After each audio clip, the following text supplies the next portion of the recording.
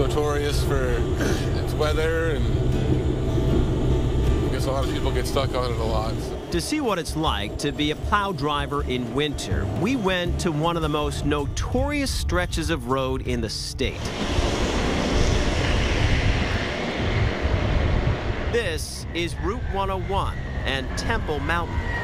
This can be an extremely tricky section of road because of the corners.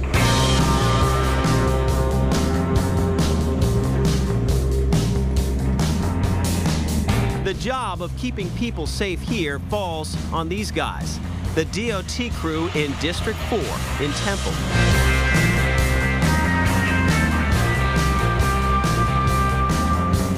It could be tough, it could be long, you know, you could be here for a couple days, depending on the snowstorms. Adam Dunning is a storm veteran, used to getting early morning marching orders. I'm thinking it's probably mostly just slushy stuff. He's been plowing for 10 years, and today will be no different.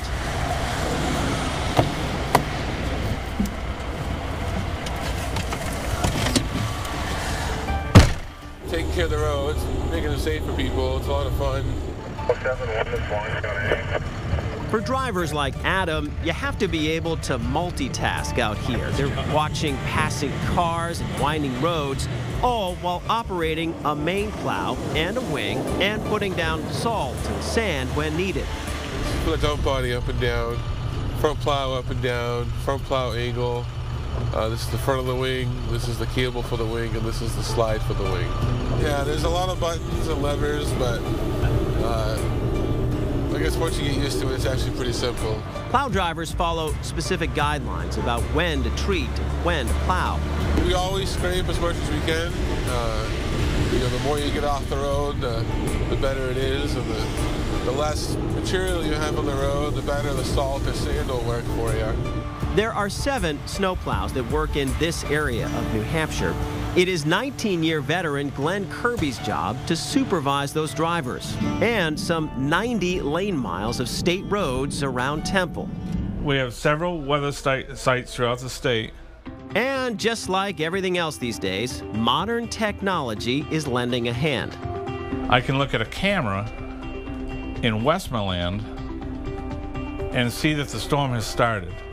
Glenn uses a series of road cameras to get a visual on the snow, and also special software that uses weather sensors to get real-time air and road temperature, and yes, how slippery it is. Could actually track these levels of grip and see when they go back up. It indicates that they probably treated the road with salt at that time. Once a plan of attack is made, the old school work of plowing begins. And when a storm hits, these crews will work until it's over. Potentially, we could be out from basically 5 o'clock Tuesday night until sometime Thursday when we get the roads all cleaned up. But we're hoping that we can go home and get a break in between.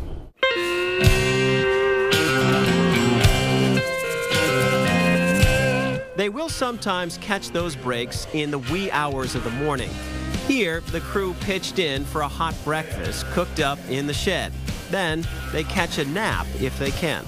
You never know where people are going to sleep, in chairs, in their vehicles, inside the barn, or I find a spot with the pickup and just put the seat back and take a nap.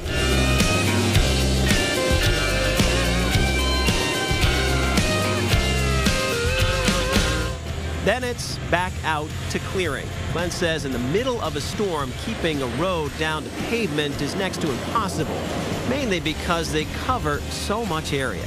When you hear Kevin Scrupa say it's snowing 2 inches an hour, and it takes our trucks 2 hours or maybe a little bit more to get around that route, you do the math, you might find 4 inches of snow on the road that you're driving on. Which, in places like Temple Mountain, can lead to accidents if drivers don't slow down. I think it was 2 years ago now that the same pole was replaced, I think 3 times in one winter. As Glenn is checking conditions, he sees a sign for tree work. If this is public service, obviously they have to restore power or whatever, but if it's a just a tree trimming company, I'm going to have to tell them to get off the road. Part of the job is making sure no one is near a slick road, putting lives at risk. Morning. You got to go find a hiding spot. Okay. All right. Appreciate it. It'd be best. In fact, one of the biggest challenges plows face are people on the roads and drivers getting too close. The big thing that they've always said is, don't crowd the plow, give us plenty of room to do our work, and the sooner I can do my job, the sooner the roads get clear. Even though that can take days with little sleep, Adam loves it. He gets to experience snowstorms like few others.